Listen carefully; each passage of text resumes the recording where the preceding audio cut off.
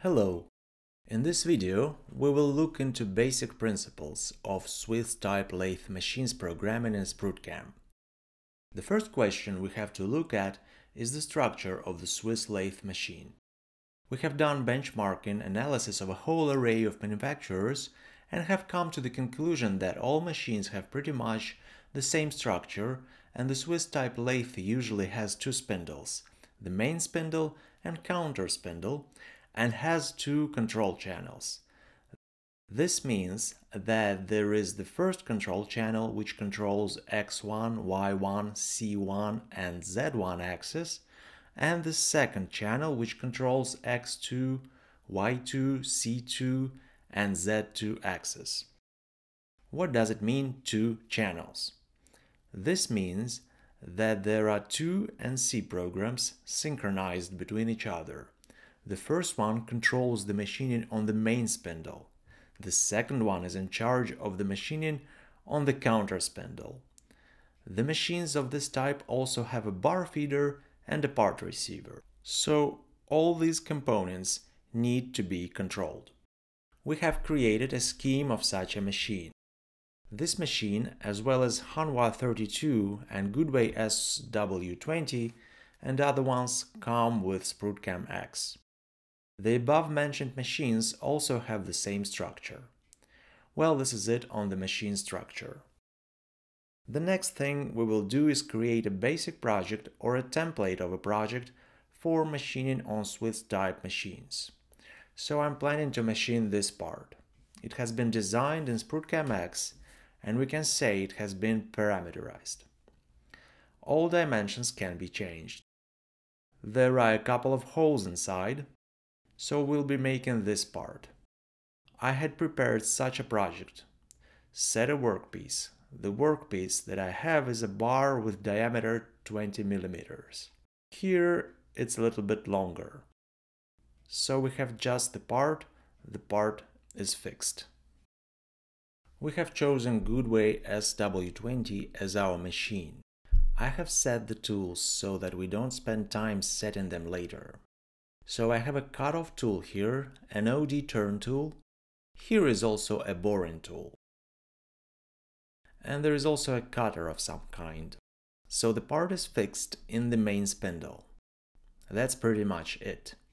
I don't have any operations on my list.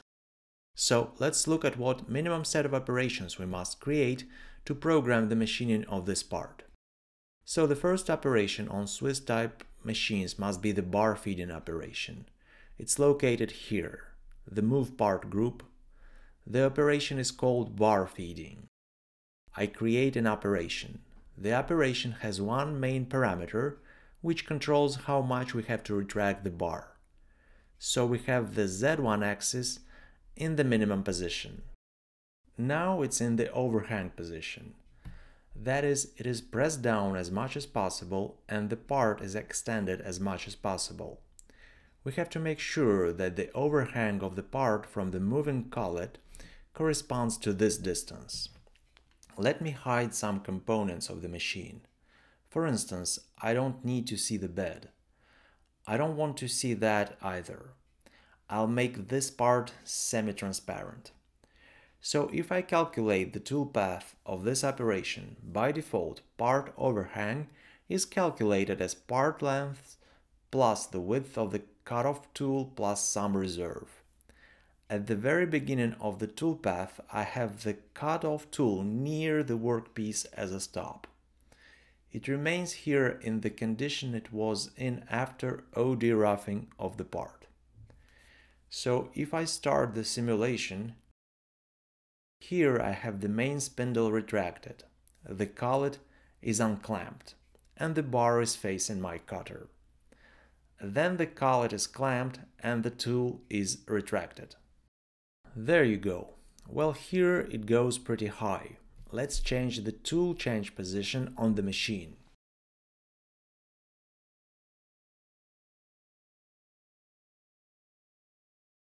This is probably where we're going to lead off.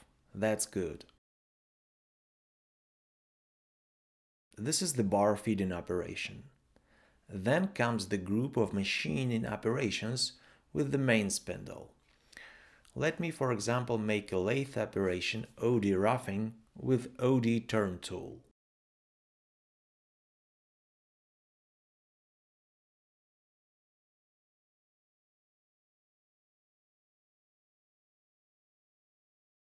Let me set a job assignment. Alright, well, let's cut it up to here somewhere. So it's 0.1 here. Okay, there is some machining being done in the main spindle. The next operation is, for instance, lathe-part off. So we don't machine everything. I create lathe-part off operation.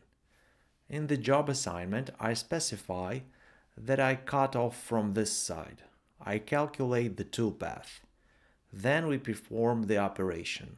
Well, that's pretty much it. So that's it for the machining with the main spindle at the moment. Now the next important thing. Since we have a two-channel machine and we have two workpieces in the work zone simultaneously, we must create two workpieces in our workflow. So basically I'm saying that what I had in the main spindle was the first part. Here it is, part 1. The machining result is here. But I have another part in the machine at the same time. This part is in the counter spindle. So it's set up like this. Let me set it to -15 here. Not only that, but here we already see that as a workpiece of this part, we have the machining result of what was done in the main spindle. Here we have a stump of the bar left over. That's because I forgot that in this lathe-part off operation, I need to turn on the chips removal. Then I recalculate and go here. Here is my workpiece for the part that will be machined in the counter spindle. Okay, now I need to ensure that my part go into the counter spindle. So the part was in the main spindle. It was roughed and cut. Now we have to do the takeover. I create a new operation. Right here, the move part group. Turn takeover operation. This operation has a set of parameters. Here are pick feed and return feed distances. But where it should drag the part as a result is determined by which part comes next. And for the second part, for example, I'd like to set the machining with this tool in the counter spindle. Well, I'll create an OD roughing operation in the counter spindle. I will choose this tool. So here is the job assignment.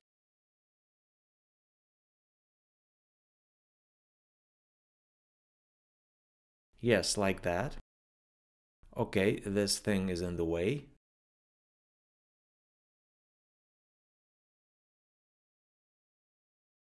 We'll machine up to here and from here, for example. So in principle, I can calculate all these operations. Okay, let's make the machine visible. So here I have the cursor on the main machine. I can see that I have two parts.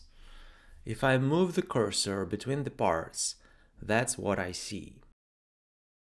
I can simulate the machining and check how things work here. So first the bar feeding, then the OD roughing and lathe part off.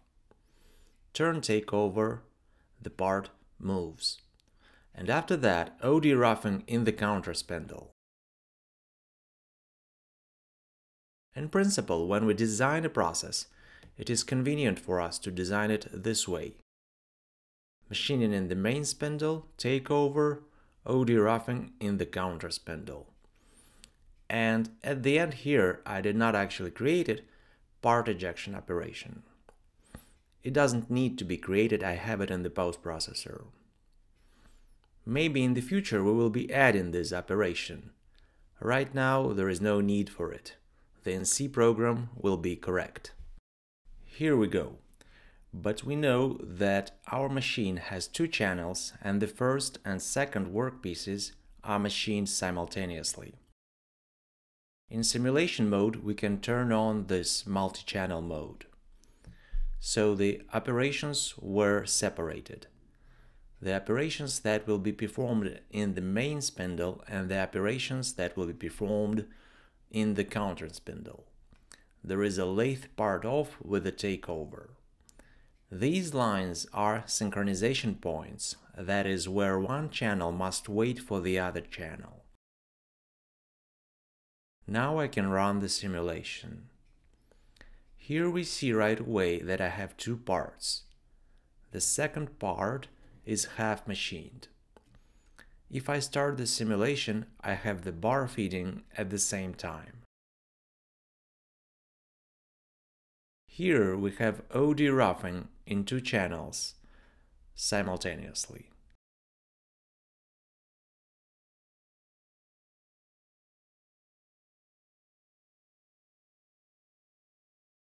Then the waiting, the counter spindle takeover, part off, and return.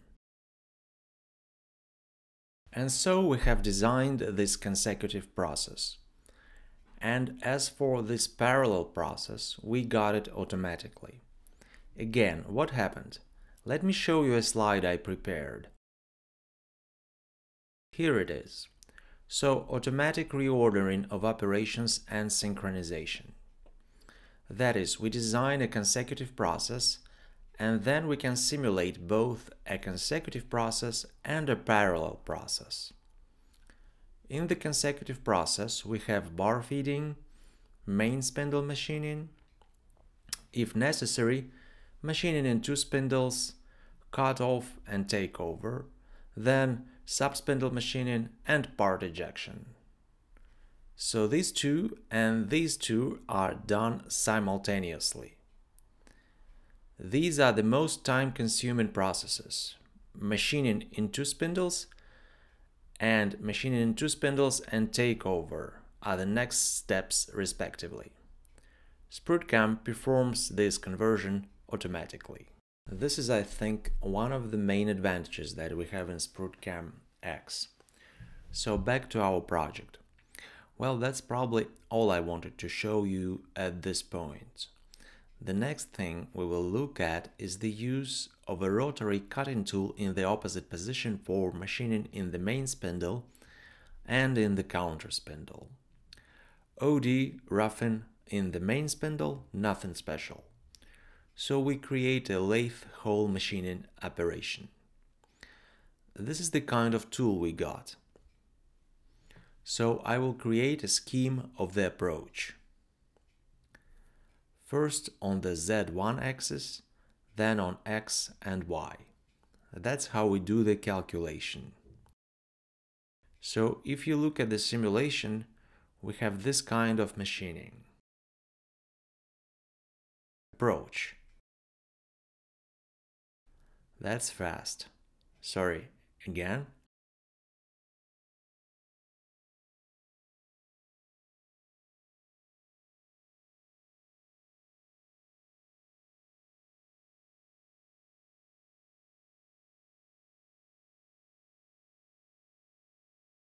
Alright, now machining in the counter spindle. So we'd like to machine this hole. I go to a counter spindle operation and I create a lathe hole machining operation. We have this tool selected. Because these operations have been cancelled, our workpiece condition is somewhat suboptimal, so I'm going to recalculate the whole project now. Okay. We can go here and in single channel mode check how we're going to do the machining. Tool approach and machining. So what is the peculiarity of working with these blocks in the counter spindle? The fact is that the tool is led on the X1, Y1 axis controlled from the main spindle channel. Then the counter spindle, you could say, rubs against the tool on the X2 and Z2 axis. So you need to use two channels in order to use the tool. So if I turn on multi-channel mode, we see that our newly created operations are synchronized. That is, there are synchronization points between them. If I run the simulation in multi-channel mode, then the machining, as you have seen, is done in the simultaneous mode.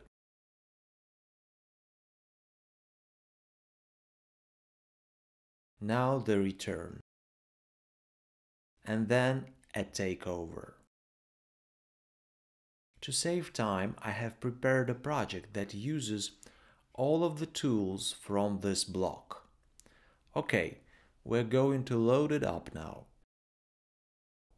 Here we have three operations in the main spindle: drilling, chamfer, tapping, with these three tools. And in the counter spindle, drilling, chamfer, tapping. Let's make it easier to observe the simulation. I'm going to turn off the visibility of these blocks. I will make this block transparent and in the top view. Let's see how our machining goes. I am skipping the roughing. Here in this project there is also a contouring operation, hex machining. And then we have this kind of simultaneous machining in two spindles. So we have drilling going on now both on the left and right. And so on. And then the part off. Immediately a logical question arises. And if I do not want to synchronize these and these operations, can I not synchronize them? No, I cannot. If the machining is done in the counter spindle, once again, I say that you need to lead in the tools on the axis of the main spindle, even if I delete some operation from the main spindle. For example, let's say I don't have a chamfer operation. Let me delete it. And after that, I'll recalculate again because the structure of the project has changed. Here, in this case, a special operation, weight tool number 12, is created. So this operation does nothing, it only leads in the tool and then waits until the whole machining is done in the counter spindle operation. I can delete all operations in the same way. In this case, I will have created accordingly three such wait operations. The question here is how SprutCAM X knows where to insert this wait operation. So one more time, we don't have it in this tree, but in multi-channel mode this operation appears. So we can say that this wait operation is paired with this operation. And then there is the to machine after parameter, after drilling in this case. It is calculated automatically, but if you don't like it, you can insert the operation where you want it. However, SprutCAM X calculates the location itself quite optimally. Well, that's probably all I wanted to say about machining with a rotary cutting tool in the main and counter spindle at the same time. The next issue we will look at is the machining of long shafts. We're going to machine, for example, a part like this. The dimensions are given. I have prepared this project and selected a new machine as well. So the Hanwha 32 machine. Well, basically the structure of the machine is the same as the previous Goodway SW20. So I have two parts here and nothing else at the moment. The first thing we do, we create an operation. We create the operation bar feeding. Let's set the bar overhang. It is length of the part plus width of the cutoff tool and some additional distance. Let me make it more convenient for you. I'll make all of this invisible.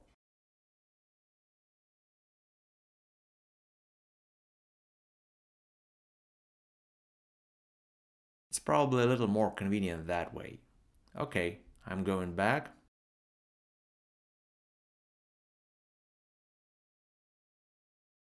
The bar feeding retracts away the movable collet.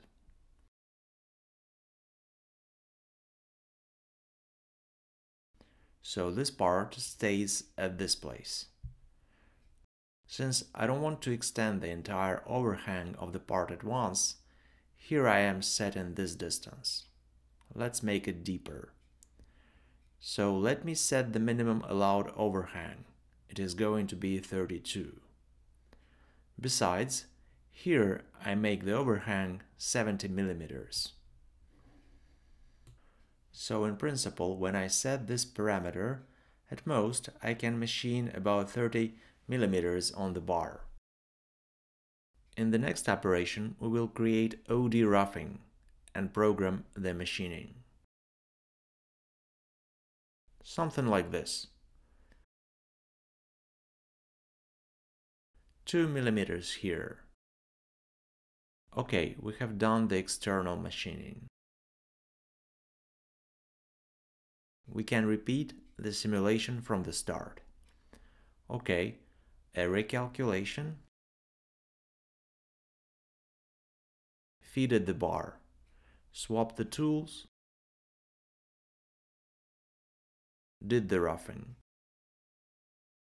So, next, I would like to grip my part with the counter spindle. Here, move part, sub-spindle working operation. Okay, what parameters do we have here? The first parameter is the main spindle position in which we are gripping. So we have 0 here by default. Let's stick with 0 here. You can even leave the gray parameter. The next is pick position.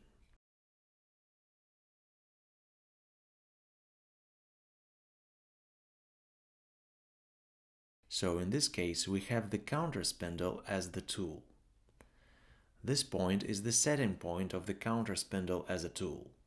You can go to Tool Settings and change the length corrector, and this point will change.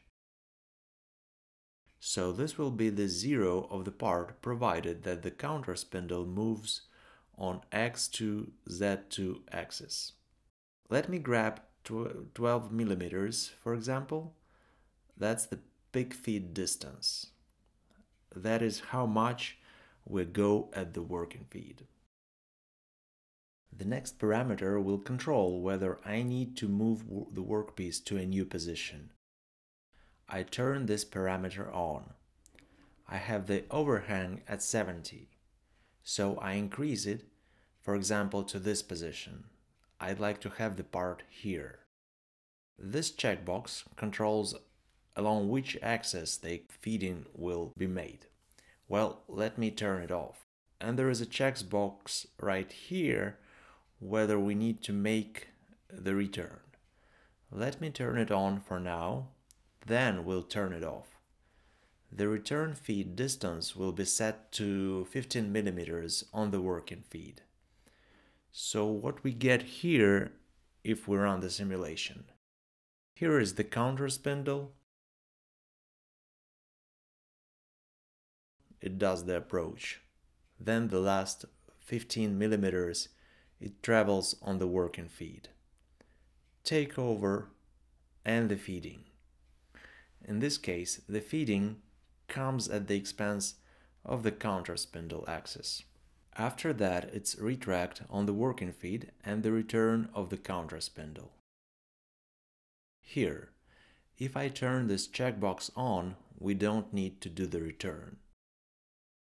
So if after the counter spindle operation the return is not performed, the counter spindle remains clamped and all further operations are performed into spindles. Okay, now this checkbox. Let's see. So that's what it's about. We also have the approach on the working feed, take over. Now please pay attention that we have the main spindle moving away, and after that it comes up. That's it. And the spindle hasn't moved away. The spindle has stayed here clamped. In principle, this checkbox is turned on by default for the Swiss type machines. If there is no Z-axis, it is absent completely. Okay, we have these clamping parameters here. We have the gripper clamp in this case. By default, they are filled in with data from the machine kinematic scheme. Okay, the next thing I'd like to do is to rough a little bit here and work on the groove, for example. I select OD roughing again, right here. Change in direction. Set the point. 1 millimeter. It's right up to here, for example.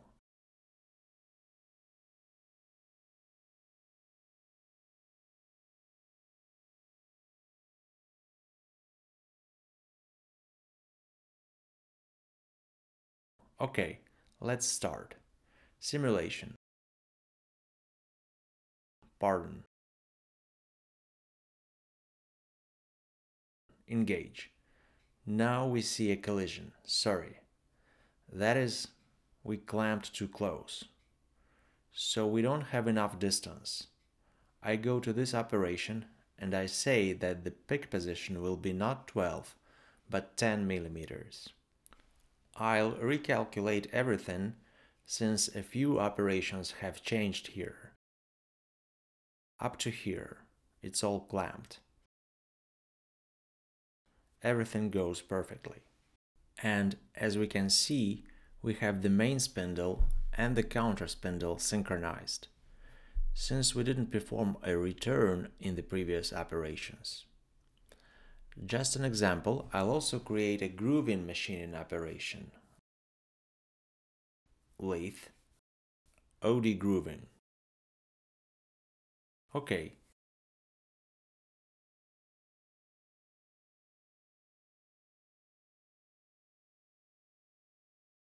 Here is the grooving from here.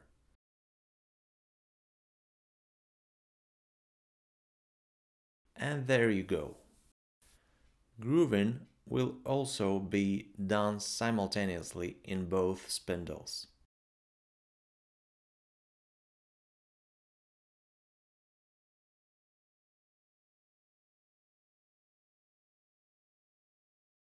In general, further machining, takeover, if it's necessary, and so on, is done in the same way. And one more thing, regarding the multi-channel mode. All these operations, since I was working with the main spindle, are in channel 1. The operation sub-spindle working is in the second channel, because the X2, Z2 axes are involved. Accordingly, the timing marks are inserted here, that is, bar feeding, then OD roughing, then bar feeding, and further machining is carried on in the channel. Well, that's it. Thank you very much.